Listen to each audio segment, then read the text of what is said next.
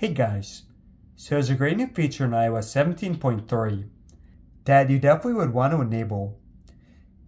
Now this update also has some stuff like this new wallpaper, and you can also collaborate with friends on playlists for Apple Music. But the main feature is go into your settings. Then you're going to press on Face ID and passcode. And enter your passcode. Then scroll down to here to Stolen Device Protection. By default this will be turned off, but I would press Turn on Protection.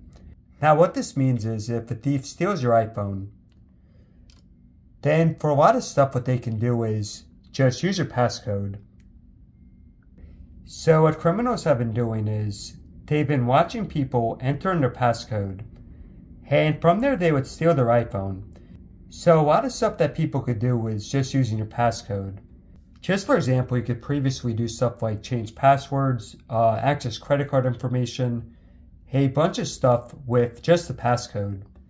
But once you turn on this feature, once you turn on the stolen device protection, then instead of just using the passcode for that stuff, you would have to use Face ID.